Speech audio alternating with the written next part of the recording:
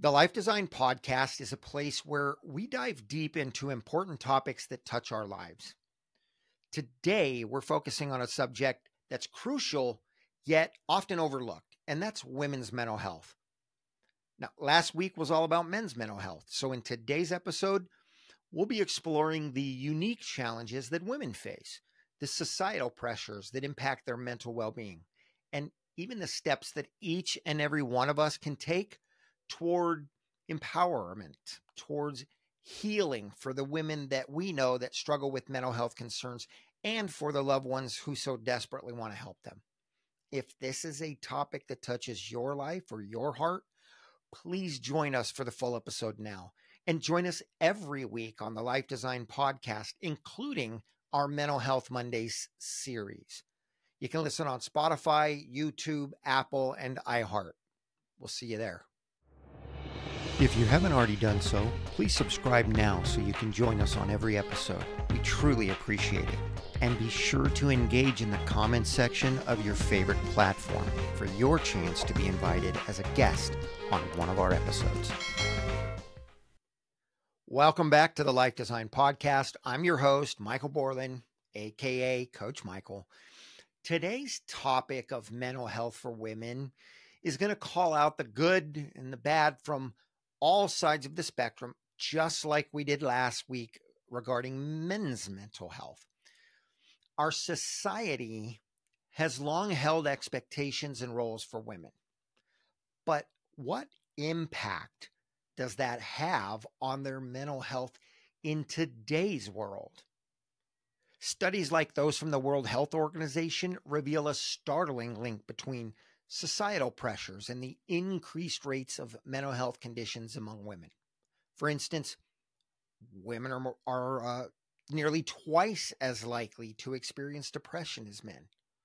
And often that's due to factors like gender-based violence, socioeconomic conditions, and the immense pressure of balancing work and family life.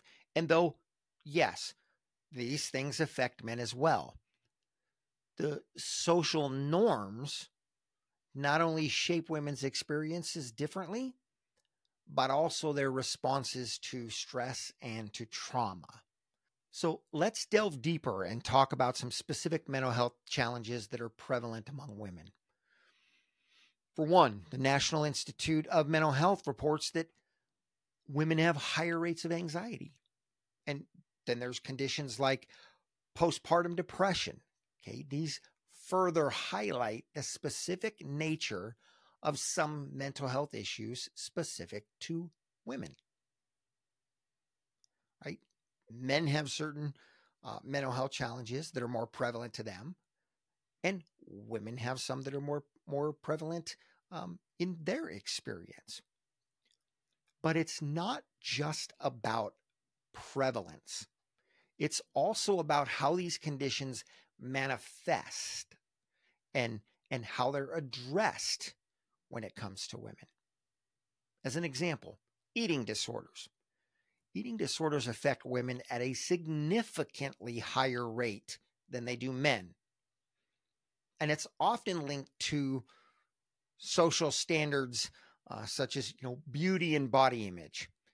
And look, let me be clear on this. Okay, there's one thing there's a couple of things I should say that are important in this. Number one, if you don't think that men experience challenges and mental health concerns based on, we'll call appearance, based on, we can call it beauty, but based on being handsome, based on body image, if you don't think that happens, you're out of your mind.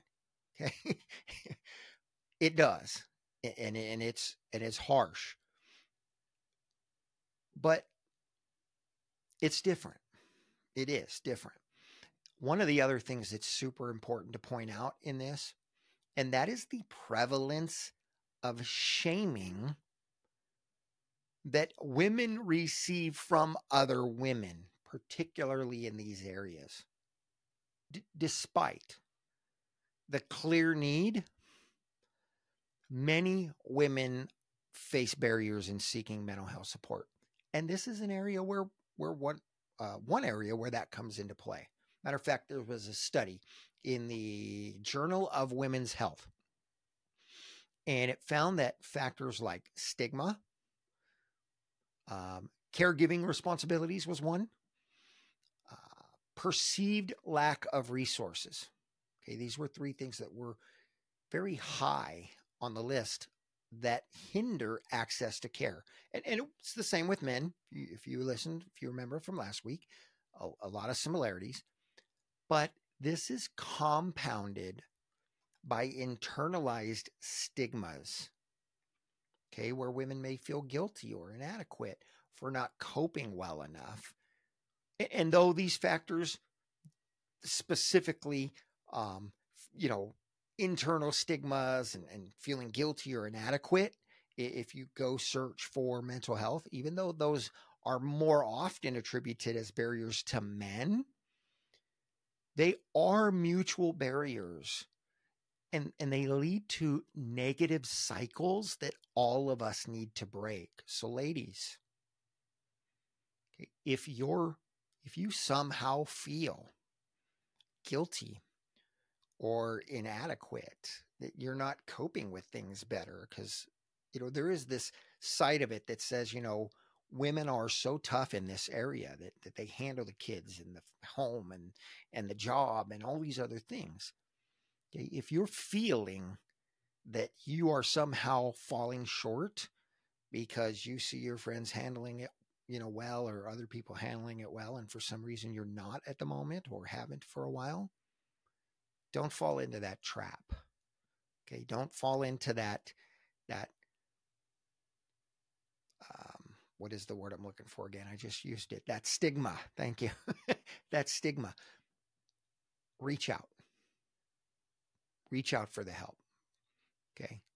You do not have to do that on your own. Okay. Now, let me say this. With all that said, it's not all grim.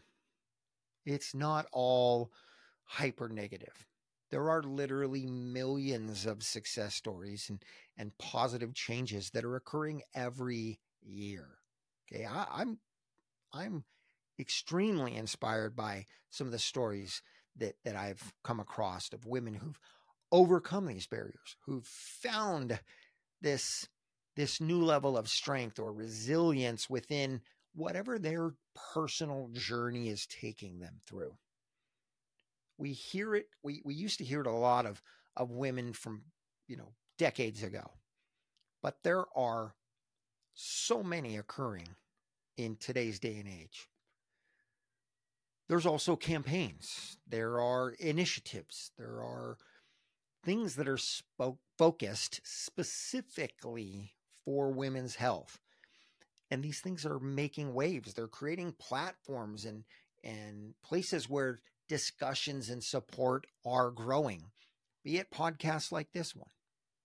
Okay, this is one of the keys that I want to create with this podcast.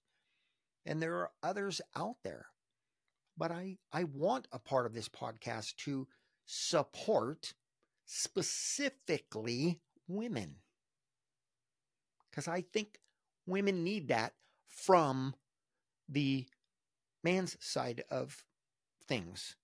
And there are many of us out there doing that, many men that are out there willing to specifically to create support for women.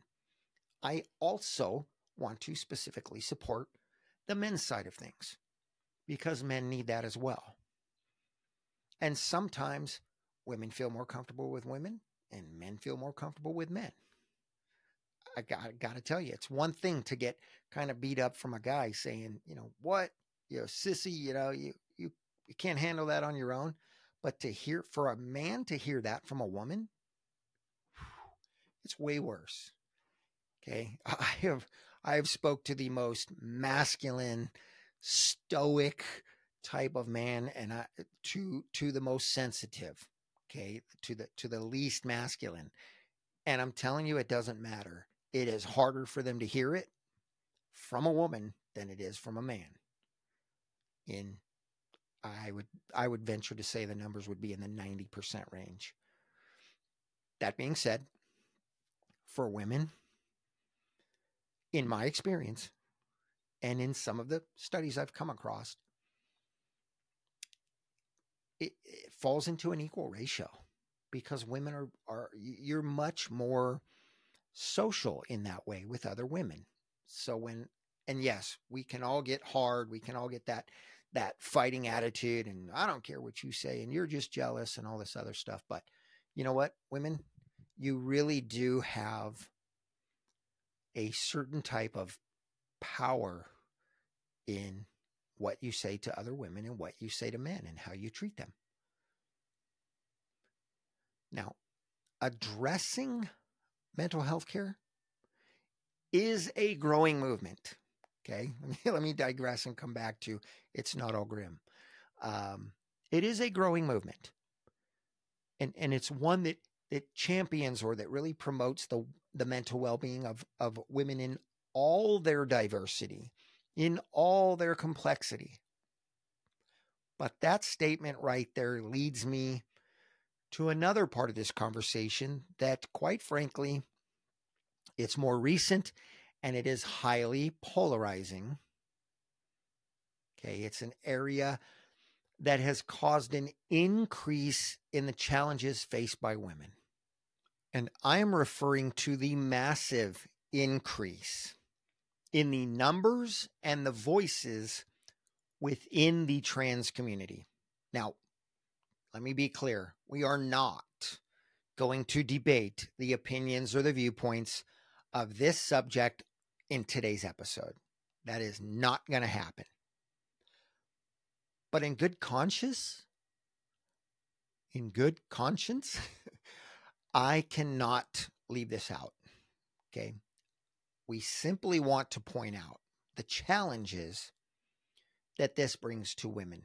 And by the term women, okay, if this offends somebody, you know what? You need to be part of one of the podcasts on emotional maturity, emotional intelligence, empathy, and communication, and maybe some other things. I am referring to natural women. In the last few years, I can refer to the trans community as a whole, completely separately. And we can do that. That's fine. But that is not the point of today's episode. But in the last few years, we've seen hyper growth in concerns about the inclusion of individuals who identify as women. Okay, as the trans community. And let me be clear. This guy right here is not transphobic. Okay, I am putting it out there. That is not the case. But I am also very specific about who I talk about, when I talk about them, how I talk about them. Okay? End of that part of the conversation. In the last few years, we've seen hypergrowth in concerns about the inclusion of individuals who identify as women and of those individuals being allowed access into what were traditionally female-only spaces like restrooms, locker rooms, onto sports teams, even in institutional areas such as college dorm rooms, prisons.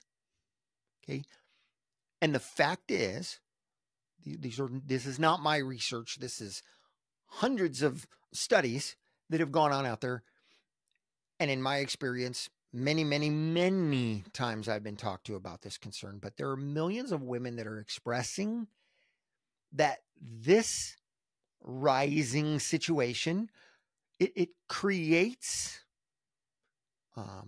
situations for them where they feel that their rights, their safety, and their privacy are being compromised. What happens when those situations occur? More stress, more anxiety, more depression, more fear, many more of these concerns, which ultimately can result in mental health challenges or mental health concerns. So for these reasons, and for many more, it's important that we address these concerns, that we uphold the rights and the privacies of women, of each individual. And there's a study that was published in the Journal of Women's Health, and it discussed the implications of these recent societal changes. I don't know if that's how they worded it. That's how I'm wording it. But I mentioned earlier that these aren't my words. These are studies that I've come across. And this one was from the Journal of Women's Health. Okay, it highlighted the need for policies that protect the rights of all individuals, while at the same time ensuring that the specific needs and the specific concerns of women, and again, I'm going to say natural women, are not overlooked. Okay, the conversations around this, they are evolving, and it's becoming clear that the unfettered inclusion is a recipe for disaster. Okay, because it diminishes what makes us special and within our own uniqueness, what makes women special and unique. Okay, it cannot be more important to consider the concerns of the loud few over the quiet many. It's important that we listen to and consider the women who feel impacted by these changes, and by those advocating for more defined definitions of gender, of sexuality, and of inclusion. Okay, until these things are figured out and until they're widely accepted, women will continue to face increasing challenges in the areas of mental health and wellness. To be honest, everyone will over that particular subject. That is the only reason I put that in today, to be honest, because it is, and I've heard it very, very aggressively, very bluntly in the last few months of fear.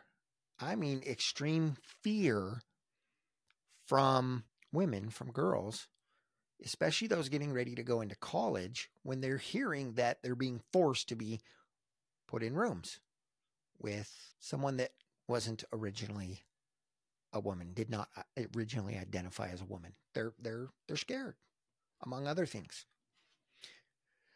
So I will digress on that, or we will move on from that.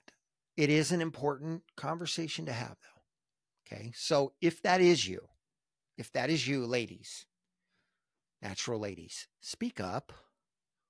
Be willing to share that. It does not mean you are putting someone else down. It does not mean you are trying to deny someone else, deny their feelings, deny that they have certain rights, that they have certain mental health concerns, but so do you. So speak up. All that said, what can we do? And I mean, back to the entire subject of mental health. First and foremost, recognizing the signs of mental health or mental health issues and understanding that seeking help is actually a sign of strength, not of weakness. Okay, these stigmas that are out there for everyone when it comes to mental health. Let me pause. I said this last week when we talked about men's mental health. Virtually every human on the planet deals with some form of mental health concern throughout their life. More than once, many times. If we look, and I'm talking personally, themselves, not someone they know, themselves. If we look at just saying we're affected by it because of people that we know, I would literally venture to say that it's every human on the planet. Now, some people will maybe argue with me on that point.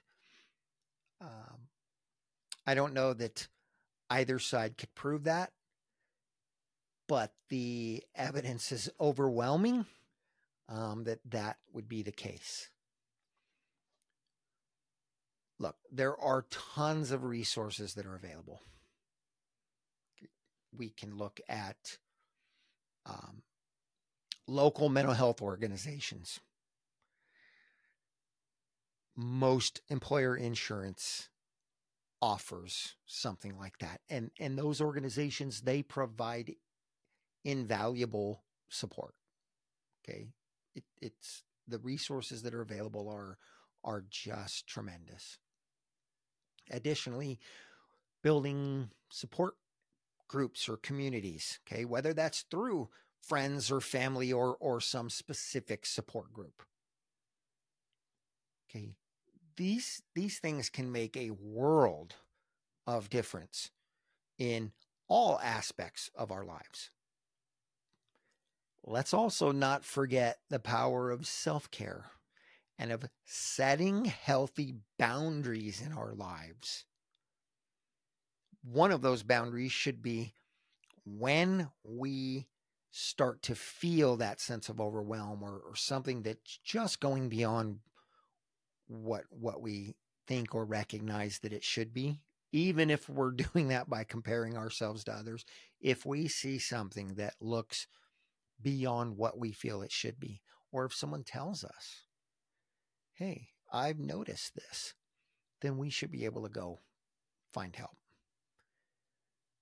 And yes, I'm going to say this as a coach. Coaches are part of that support system. And I can tell you in my experience, I've told dozens of people, you should probably go see somebody for that particular issue, a licensed therapist.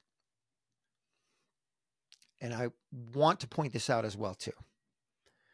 Remember that discussing women's mental health concerns, or mental health in general, it's not just a one-time conversation. It's an ongoing dialogue. Again, ladies, please, this is an ongoing dialogue. This is something you should be having conversations about, not just off the cuff with your friends. Okay? We all have a role to play in supporting the mental health and the well-being of the women in our lives. That goes for the ladies, that goes for the men. We all have a part to play. We should all start taking this more seriously and learning to recognize things in other people. So, I want to thank you for joining me today on the Life Design podcast and specifically on today's Mental Health Mondays episode.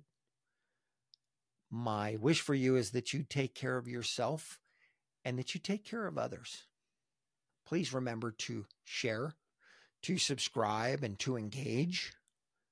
We truly do appreciate that. And the more you engage, the better content and material and the better information we can offer you and the people that you care about. And of course, the better chance you'll have of potentially being invited as a guest onto one of the episodes. And maybe for you, that would be a pretty cool thing. So I look forward to sharing more with you. I look forward to meeting many of you soon. And until then, live awesome and enjoy your journey.